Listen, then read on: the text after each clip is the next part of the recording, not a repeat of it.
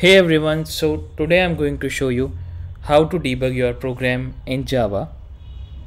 So the basic of debugging, or like why we debug in Java, is to identify and basically fix any issue if you occurs in your project or at the runtime of any program or at the production environment or anywhere.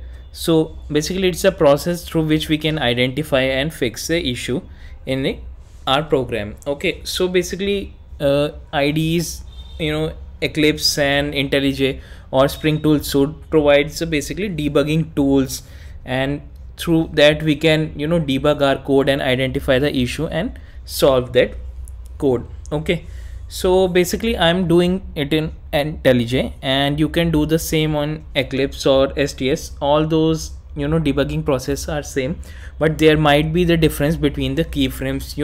Like F6 we can go with step over or step in with F5, but it might or maybe opposite of in the IntelliJ. Okay, like F5 we can step into a method or function or any variable. Step over F6 we can use this keyframe, but it might be different for IntelliJ. So for that you need to go to your IntelliJ. You can change through preferences, and with key map you can change to any key map you want. Like I have selected with Eclipse Mac OS, I can change it to by default Mac OS. Okay, so now I'm just going to show you how we can go with debugging. Okay, so I'm just doing it on a basic program. So before start doing the debugging, we need to set the breakpoints. Okay, so basically breakpoints is a point of code, or I have to set in on you can see the here line numbers are there. You can also set it by either toggle or show line numbers option present on your Eclipse ID or IntelliJ. Okay, so I just enable this to show line numbers, and I just want to add a breakpoint here or a breakpoint here. So through breakpoint, whenever a breakpoint or whenever a code runs, a breakpoint basically is a point in a code where the program execution pauses during the debugging. So if I ran my code, and through system.out main method, system out, it's main method public static void main, if this method is the one after main, I'm calling this, then at this point the program execution will pause. To first it will just come here, and I will debug the program and see how the flow and how this method goes. So basically through breakpoint we can stop or pause the debugging, pause the execution of a program. So basically it allows the programmer to inspect the code and flow of execution at the specific defined breakpoints. But in Eclipse, whichever method or whichever code you want to debug, you need to first set up those breakpoints, but that's not the case with the IntelliJ. Let me show you. So I have made two classes, student and test student. Student is my class where I have just defined some DTOs and some methods, and test student is my class through which I'm going to test that student process and method. So I'm just going to mark breakpoint here for print info, and for there is another print info, and I'm just going to run this debug this. You can run either by clicking on this debug icon or just go to right click and debug. So now the debug process will start, and you can see that here at the expression tab certain expressions are there with their values defined. Now if I need to go to that breakpoint student, you can see that result and mark result line number 37 and 38. I have marked the breakpoints. So what I can do is there are certain keyframes defined while debugging. Okay, I have already told you about those keyframes. I'm again going to do so. So these are the common keyframes, or mostly you are going to use those keyframes. So first one is F5. Let me also open a notepad and just derive those keyframes while debugging. There is one keyframe F5. It means to step into, means it executes the content or executes the code and if we click and dives into the method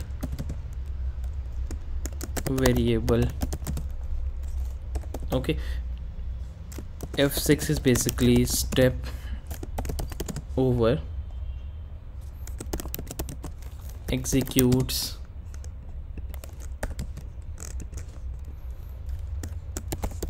with the current line and flow and goes with line by line, okay. And similarly there is one F7 and there is one F8 keyframe, through which F7 is basically, you know, step return, and F8 is basically, you know, resume, or I would basically say F8, you know, just if I show you on my IntelliJ, look, I am on line number 17, and if I wanted to execute or wanted to go to that specific line, student, and I'm just going to, you know, just disable this breakpoint and goes to here. You can see how I am just marking breakpoints whenever or whichever line I want to. This thing is possible in IntelliJ. So I'm just going to, you know, enable my F1 F2, you know, keys rather than app control keys, as I'm using Mac OS system. So I'm just going to enable those rather than pressing function button and, you know, F1 F2 keys. So I'm just going to press first F8 to show you guys. Now on this line number 37, your breakpoint, or I would say your flow would come, okay. So what we have done till now is basically I have, you know, start the debugging and I have marked certain breakpoints, okay. So I have marked in line number 17 and I would now press F8. Now you can see it comes to here line number 37. If I press F6, then it would come to line number 38, but as I don't want to see the value of mark result, as I can see here, or I can see that mark result is, you know, marked in double quotes, its value is empty, okay. So I'm just going to press F8 and goes to line number 39. You can say it comes here at line number 38 and mark result is empty. But you know, if you want to update the mark result value, you can also do so.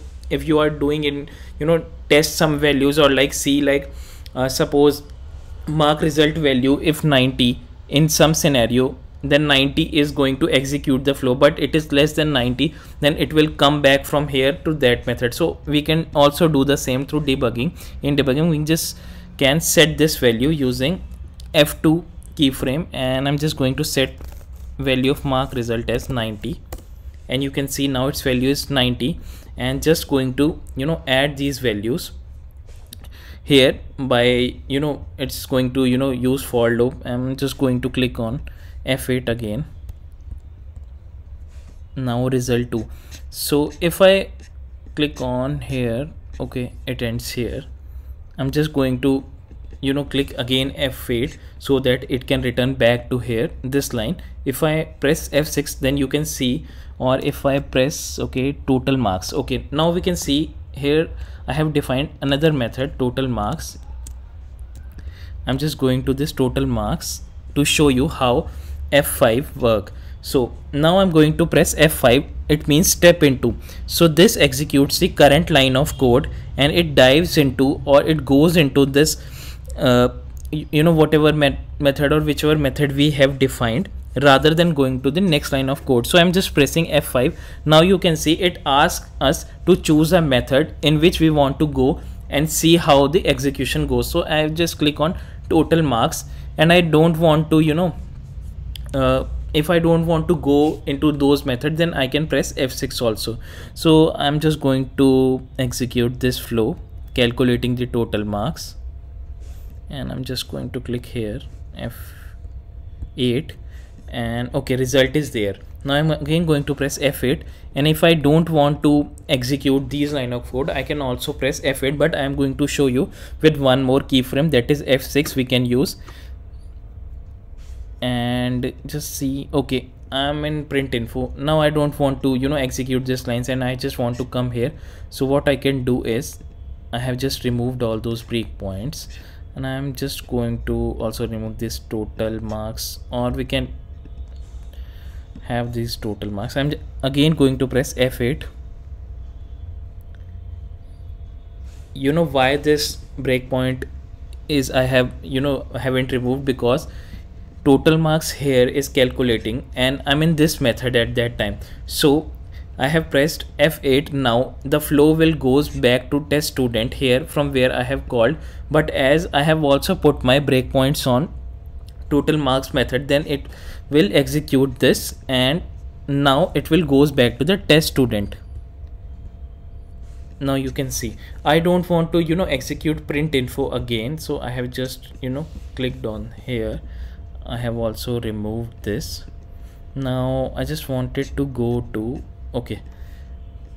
F6, F8, F8, and you can see our program has been finished, and through this we can use the specific keyframes and we can use the debugging, and through these all keyframes we can execute and understand the flow of program through these expressions.